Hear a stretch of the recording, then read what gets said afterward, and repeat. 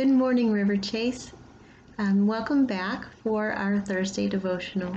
I hope that you're all doing well, and it was really good to see a lot of you last Sunday. I hope that you're doing well. I know that we're praying for Jim.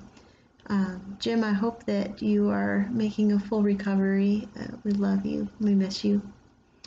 Over the last few weeks, I've been talking about the people in Moses' infancy and the beautiful way God orchestrated his survival, keeping his promise to Abraham. Much like Jesus' childhood, we don't know much about Moses' childhood, except that he was raised until he was weaned from his mother, and then he grew up in an Egyptian home by his adopted mom, Pharaoh's daughter. Jesus was without sin, but like everyone else, since Adam, we have all sinned, including Moses. It was when Moses was 40 years old that he happened upon a scene witnessing an Egyptian beating a Hebrew.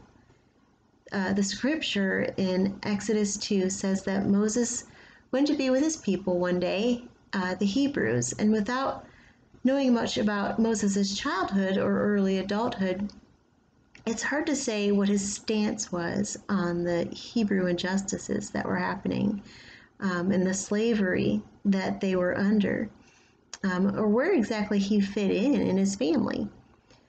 We also don't know when Moses came to faith or who even told him about God.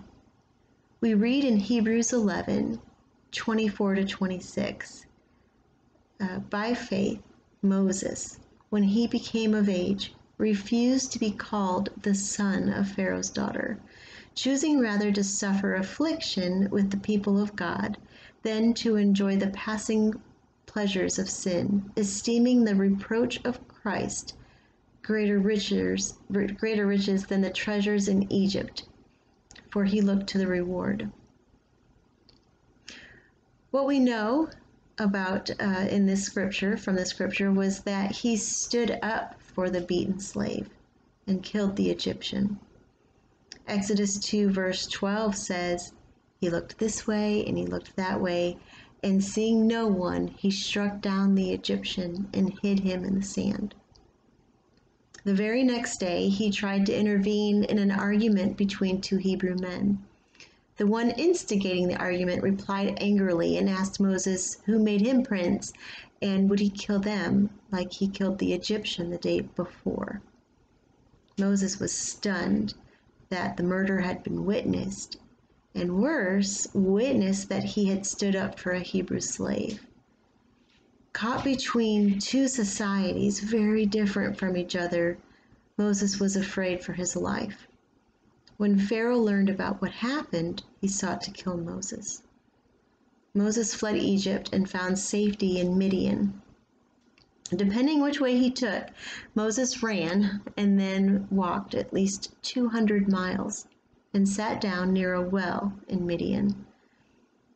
I love that he was rescued from the water in a basket in the Nile. Named by Pharaoh's daughter, Moses, meaning drawn out of the water, and then later, again saved, sought refuge at a well where water was drawn.